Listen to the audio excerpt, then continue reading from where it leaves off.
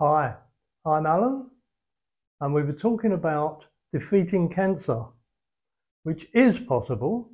But if you didn't see the previous video, I'll give you a quick recap how technology has advanced so well that we're seeing things that we couldn't see 5 years ago.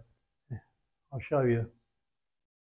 The importance of our new paper that appeared in ASN Neuro last week shows for the first time that amino acid fermentation can also participate in the dysregulated growth of the tumor cell.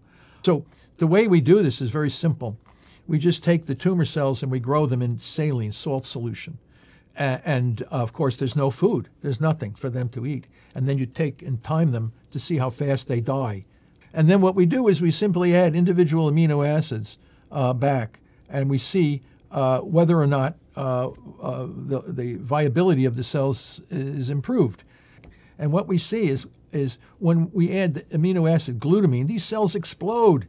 So it's not as easy as simply starving cancer. I mean, that's all over the internet, but it's not that easy.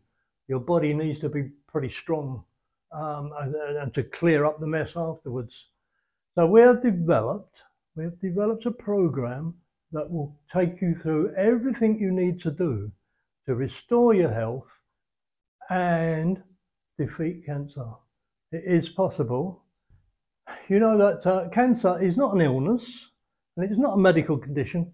It is normal. Normal, you say? Well, you know, we have millions of new cells being developed and growing all the time. All the time we have millions of new cells. It's inevitable that some of those will go wrong and be damaged. And at any one time, that's you and I, have 10,000 cancer cells in our body all the time. And we slowly defeat them, we slowly get rid of them, but some of them go badly wrong. Now, why is it they don't all go wrong? Because it's a normal process. It is a normal process. Some new cells out of those numbers are bound to go wrong. So that's normal. And we normally clear it up. Our immune system clears it up. So why is so many going wrong today? More and more and more cancers are growing. The number of cancer patients are simply growing. Well, it's chemicals in our food, in our environment. We're never going to prevent it unless we go back to the Stone Age. You know, they didn't have cancer in the Paleolithic times.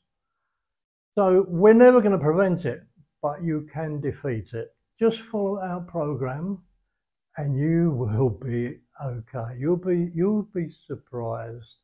Thank you very much. Thank you for just have a look. Thank you.